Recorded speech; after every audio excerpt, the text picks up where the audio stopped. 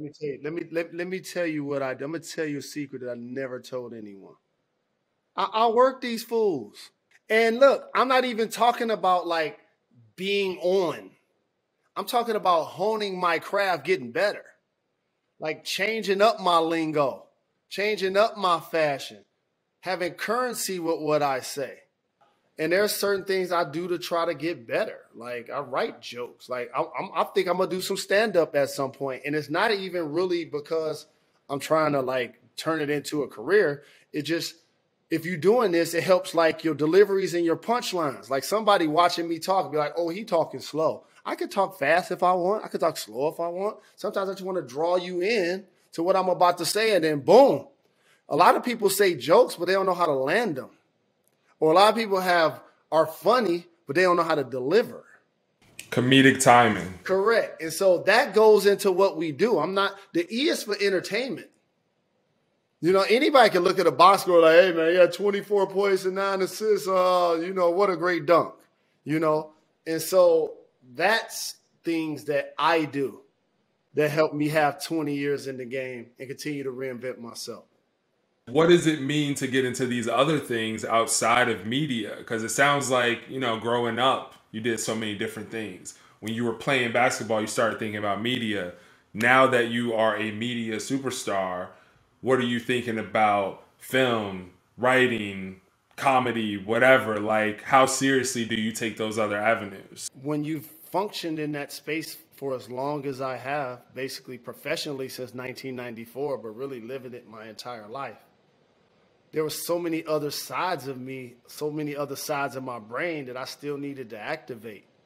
And so writing a column for the New York Post, the oldest publication in the United States, plus doing a podcast called The Renaissance Man, who's one of the top rated podcasts in the entire industry. I looked down at my phone a couple of weeks ago. I'm like, number 19 in the world? I'm like, wow. Like there are a zillion people with podcasts. And so I've created something, and I'm really fortunate that I'm doing right now that ain't nobody on my Spike Lee. Nobody. And, by the way, I could be humble. I could be meek. But sometimes if you don't toot your own horn, the music ain't playing. So let me just tell you something. And plus, we brought you here today to turn up because really this is a lesson for the viewers. So I want you to give it to us raw and unfiltered. What they want. So I'm doing 2 podcasts. Both highly rated. Jalen and Jacoby, sports, Renaissance Man, entertainment, fashion, culture. Analysts on a seasonal sports show, NBA Countdown.